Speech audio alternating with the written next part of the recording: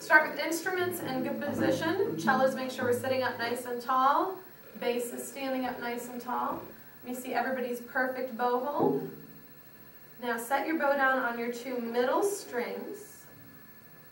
Excellent. Now imagine your bow is a telephone wire, and you've got a group of little sparrows standing on top of that telephone wire.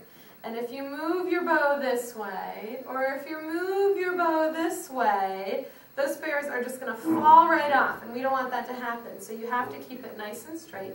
And we're going to take those sparrows on an elevator ride.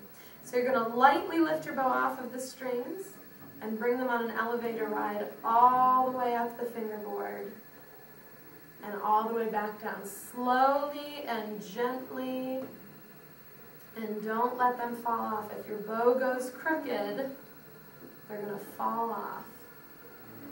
Up and down. Concentrate on keeping your bow straight. Good. Now set your bow on the D string.